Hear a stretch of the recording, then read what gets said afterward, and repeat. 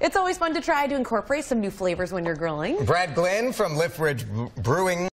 Having trouble saying Lift Bridge Brewing today in Stillwater. Have you had a few beers already? Not yet, not yet. We're going to talk about amping up your grilled dishes with beer. Great to have you with us, Brad. Hey, thank you. All right, you've got some ideas using, shockingly, Lift Bridge beers. Yes. Well, we make a wide range of beers, and beer and barbecue is, goes together. Perfect. Ooh, you brought the new mango. I usually just drink it, but you're telling me you can cook with it. Absolutely. So what we did first is our new mango blonde that came out for the season, again, celebrating, well, not today, but celebrating typically the sun.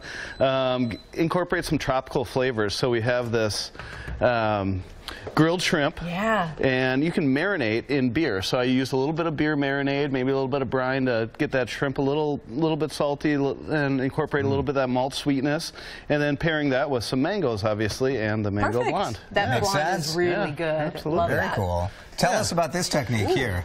So during, I guess, smoking and grilling, bigger cuts of meat, those can tend to dry out. So I just took a big chuck roast, and again, I'm not going to say it's as good as brisket, but a good chuck roast, low and slow, and doing some mopping. And I mop typically with just a little bit of salted beer, just to keep it wet during the cooking, keep it moist.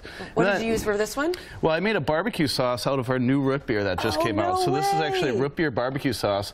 A few restaurants have done it for a while, like Red Cow has their root beer that they make with our root beer barbecue sauce in their menu, but I just did a variation of that, so a little bit of root beer barbecue sauce. It's cool when you use like just a little mop like this to just to keep instead of brushing. Yeah, just keep it moist during cooking, because if you use the sauce during cooking for several hours, you'll just build up too much of a sauce layer. You just want to keep it wet. Okay, what is happening over here? Well, so grilling vegetables can be difficult, right?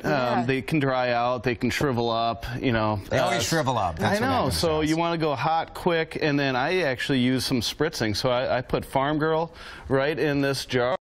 Some parsley and some lemon rind. So cool. And during cooking, you can just keep a spray just to keep it nice and moist, so it doesn't shrivel up, but still keeps it nice and moist. Incorporates some flavor too. Yeah, some really good flavor. And of course, that pairs well with Farm Girl because it's a lighter beer. So you still, just to be clear, you still can drink while you're grilling. Right? You have to, really. I mean, you really should. I mean, you can go the root beer. This just came out, right, in cans? Just came out. It'll be hitting the stores this week. It's non-alcoholic. We use pure cane sugar though, and a great process with it. So. I love that you made the barbecue sauce with it. Yeah. That can is killer too. Smells amazing. Very good. Very fun. Brad, are you guys open today in Stillwater? Yes, we are. Yeah. So you can run in and get your last-minute growlers, I guess. Yes, that's perfect to bring over to the barbecue. Very good. Brad, thanks for coming in. I love these ideas. Tomorrow, mid-morning.